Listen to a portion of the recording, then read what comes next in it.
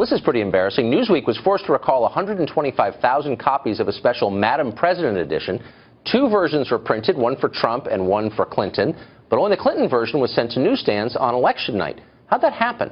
Here now is Matt Cooper, political editor for Newsweek. Matt, it's great to see you. It's great to see you, Tucker. Thank you. So it was, look, I mean, everyone makes screw-ups like this, and I'm not here to mock you for that. It's the content of it that was unbelievable, and it was so unbelievable, actually, that I got to put it on the screen. I want to read part of the introduction to the Madam President edition. It describes this as the tone of the election grew darker and more bizarre by the day. President-elect Hillary Clinton went high when her opponent and his supporters went even lower. No stranger to trudging through the mire of misogyny in her career as First Lady, Senator, and Secretary of State. President Clinton managed to push for an issues-based campaign, even as a handful of Trump's deplorable supporters, seeing the wide margin she held among female voters, called for repealing the 19th Amendment. It goes on and on. Fear and hate-based conservatism. I mean, it's not even, it's breathless. It's not even hagiographic. It's pornographic. It's Soviet in his devotion to Hillary Clinton. Who wrote this? It's embarrassing, and let me tell you how it happened and what we're doing to make sure it doesn't happen again.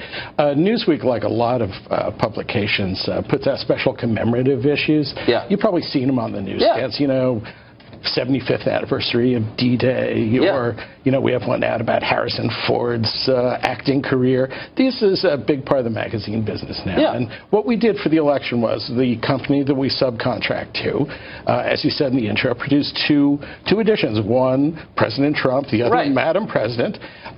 They both, you know, the Madam President one mistakenly went out, which was the first embarrassment. Yeah. That should never have happened. And but I can kind of see how it happened. Yeah, but it can happen. But really, as you say, the writing in this is, shall we say, not up to the editorial standards of pure throne sniffing. I mean, it's just like DNC talking points. So, I mean, who on your staff wrote that? Well, no one on our staff wrote it. Again, we subcontract out to a company. But when you read it before it went out, what did you say? Well, no, we didn't, and that's part of the problem. What do you mean you didn't read it before it went out? See, we subcontract these commemorative issues to a company, and this is pretty common in the magazine business now. The company that does it for us does stuff for Reader's Digest or Scientific American. Wait, nobody read this before? Well, let me just finish. Okay. Yeah, so it's sort of been done on a separate track, and we did not review it before it went out. Well, but what if they had like reprinted Mein Kampf or something? I mean, if they had reprinted Mein Kampf, that would have been even worse. There's no question. Look. Well, but what if Fox just said we're going to give an hour of primetime air to like some random crazy person? We're not going to look at it before it goes on. Well, look, this is a company that's done a lot of work for a lot of other magazines, Scientific American, CBS, Disney, all kinds of places, and they generally do good work. In this case, they really did not. And what we're going to do from now on is really take a look at these things.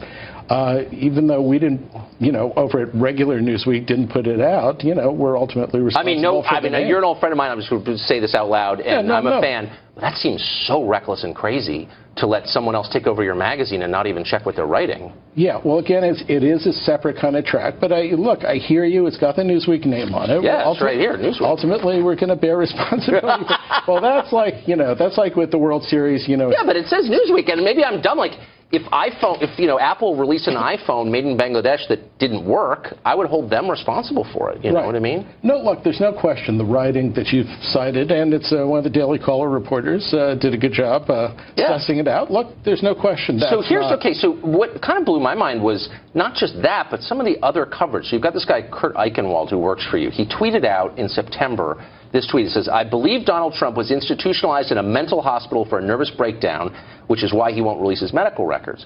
No evidence of that at all. Newsweek wouldn't answer any questions about why he did that or back up his claim. And then they allowed him to keep covering the campaign. Why? That seems really nutty to me, making an allegation like that and not backing it up.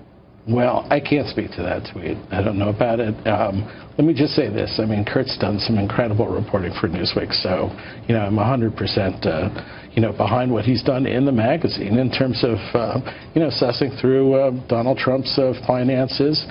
He did a great cover a few weeks ago about how Trump's organization had violated the Cuban embargo. I mean, I'm not saying everything he's writing is wrong or anything, or he's a bad person or anything, but he's such an anti-Trump advocate. And it's so clear on his Twitter feed and in his pieces, you can't really pass him off as a reporter, can you?